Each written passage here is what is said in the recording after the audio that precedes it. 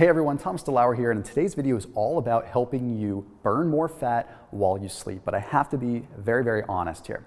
We can't magically burn fat while we're sleeping, but what we can do is improve our metabolic rate and our resting energy expenditure, which will ultimately allow us to utilize more calories while we sleep. I'm a science nerd, so I have to make things somewhat correct here and can't just make it gimmicky. But we're going to cover some interesting things.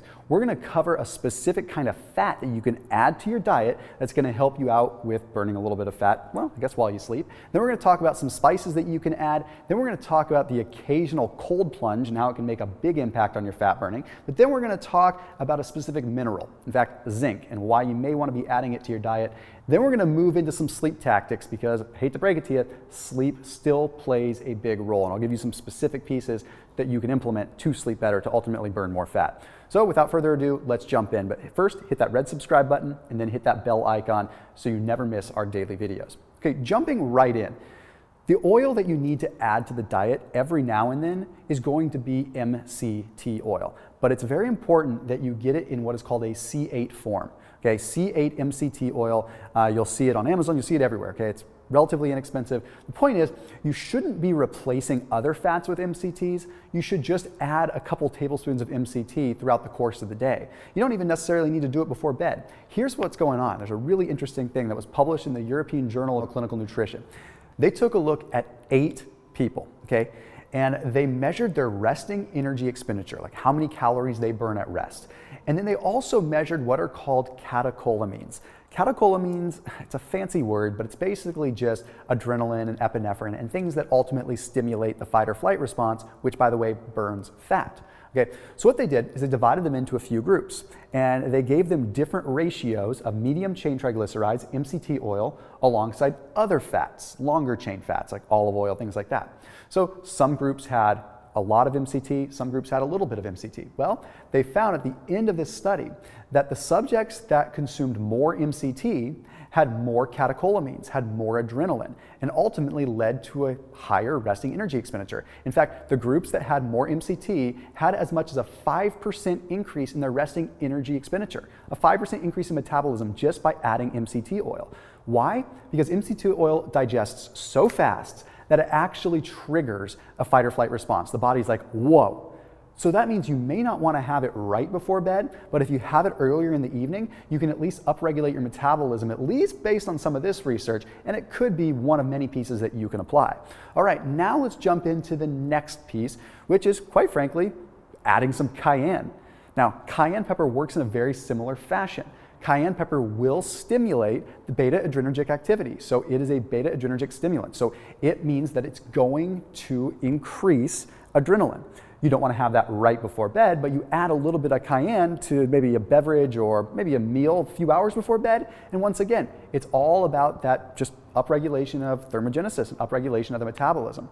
A study that was published in the American Journal of Clinical Nutrition took a look at subjects that consumed 9 milligrams of capsaicin.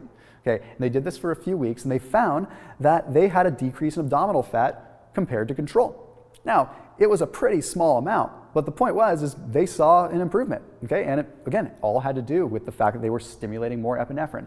So one of the things that I like to do is make a little beverage. So I like adding cayenne pepper to bone broth. So that's a really simple way to do it, right? You can add some cayenne to bone broth, you sip on that around dinner time. It's a really delicious, simple treat, right? Really easy to do.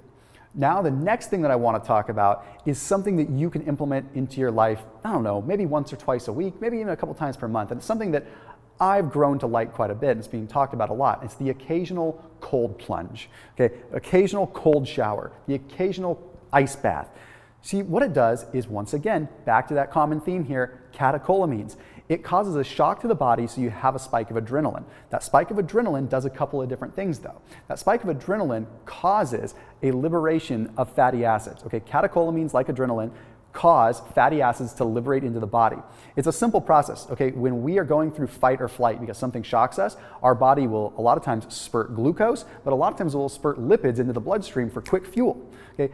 Over time, and consistently doing this along with a healthy diet can have a big impact on certain things. Okay, in one particular case, PPAR alpha. PPAR alpha is something that increases when we have fats liberated into the bloodstream. And basically what it means is your body gets more fat adapted. So what does fat adaptation do for you?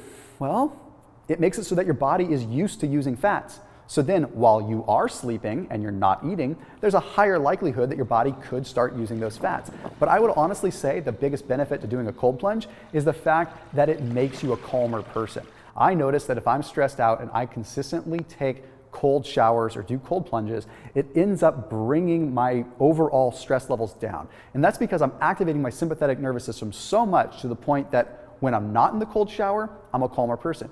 And guess what? I sleep better that way. And sleep leads to more fat loss, right? I will say though, some of the things that I talked about, like the oils, like the MCTs, the spices, the bone broth, all those things are things that you can get at Thrive Market. So there's a link down below in the description after you finish this video. I've been able to assemble basically these little boxes, like fasting boxes, keto boxes that are grocery boxes through Thrive Market. They're an online membership-based grocery store. So that way you can get the groceries that Thomas DeLauer recommends based on my specific videos and things like that. So anyhow, whether you use my boxes or not, it's just a cheaper way to get your groceries and they get right to your doorstep. You don't have to go to the grocery store. So go ahead and check them out. There's a link down below in the description, but make sure it's after you watch the rest of this video because you're gonna learn some other tips. So big thank you to Thrive Market for making this possible and for extending the special pricing and everything out to my viewers. This next piece we have to talk about is zinc. Zinc is a mineral that is so vital for the thyroid. It is vital for a lot of cellular functions. It's vital for a lot of cells that have faster turnover. But one of the things that's overlooked is that our cells that receive the thyroid hormone need zinc in order to actually have that thyroid connect. What that means is that if we're deficient in zinc, our cells don't communicate with the brain to talk about how much thyroid is in the bloodstream. Therefore, the brain doesn't signal the thyroid to produce more or less. If you're familiar with the thyroid, you know that the thyroid is a big regulator of the metabolism. So we want to make sure we take care of it. And a lot of people will say, just boost your iodine levels, this and that. And that's good for your thyroid. That's important. But I like to take a different approach. I think that a lot of us aren't getting enough zinc because so much of our veggies and so much of our food source in general is demineralized from just over harvesting. So shellfish, red meat, nuts, all these things are high in zinc, which can have, over the long term, a better effect on your thyroid, which in essence is going to make you ultimately burn fat and burn more calories all the time, not just while you sleep. Again, a lot of these things are things you can get at Thrive too, just FYI, the nuts and seeds and stuff I'm talking about. Now we jump into a piece that's not going to be exciting for a lot of you, but it's probably the most important piece. You have to sleep better. And this is coming from a guy that has a crazy toddler in the house and has a newborn coming and probably doesn't get enough sleep himself. Point is, you gotta sleep. And if we look at the science, we see some interesting stuff. But I've got a really cool trick for you if you don't sleep well that's going to help you at least stay leaner, even if you don't sleep well. So there's a study that's published in the journal Sleep way back in 1997, ages ago, right? Okay. So this study took a look at individuals that were getting 8 hours of sleep, 4 hours of sleep, or total sleep deprivation for one night. Okay, interesting results. The group that had 4 hours of sleep deprivation had a 37% increase in cortisol. The group that had total sleep deprivation had a 45% increase in cortisol. It's not even that big of a difference. The reason that this is kind of funny to me is there's been so many nights where I cannot sleep, so I just get up and I just stay up all night. It's a terrible thing to do. But the funny thing is this gives me a little bit of peace because I'm like, wow, there was only an 8% difference in the cortisol levels for not sleeping at all versus struggling for 4 hours. It's kind of funny. Anyhow, point is, you don't want your cortisol levels to be super high. However, cortisol levels are really only a problem with fat accumulation when they're in conjunction with insulin. Okay, so if your cortisol levels are high and then you go and you eat some carbs, you're gonna have a big problem. Okay, you're gonna have a big, big problem. So what I usually recommend is if you, for whatever reason, are not sleeping well, okay, on the off chance that you just go a night without sleeping much, fast the next day. Why? Because cortisol levels are going to be elevated, but cortisol levels can help you burn fat if they're not in the presence of insulin. It's kind of a way of making, I don't know, something good out of something bad, right? You don't sleep well, at least fast the next day so you reduce the potential accumulation of fat. At least that's my theory based on the different hormone science that I've seen, right?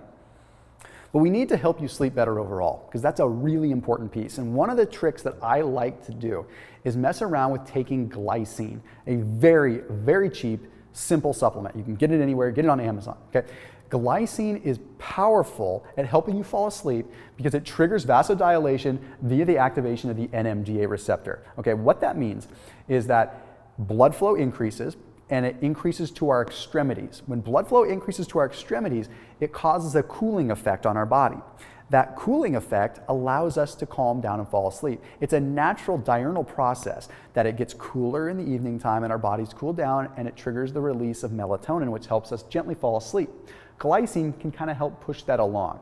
Take it one step further and combine glycine with a couple hundred milligrams of magnesium, and you've got a cocktail that can help you sleep. And I know this was all about how to burn fat while you sleep, but guess what? You're not burning fat if you're not sleeping. So burning fat while you sleep is completely irrelevant if you're not sleeping. So let's sleep. Anyhow, this is the gist of it. Add the MCT oil, okay? 2, 3, 4 tablespoons throughout the course of the day, but don't replace your good healthy fats with it. Just add it, okay? Add the cayenne, okay? Mix it with bone broth, something like that. Then we move into the occasional cold plunge once or twice a week. Okay? Then we move into adding zinc, like some nuts, some sprouted seeds, things like that. And then we talk about sleep, all right? So as always, make sure you're hitting that red subscribe button. Make sure you're seeing the daily videos. I'll see you soon.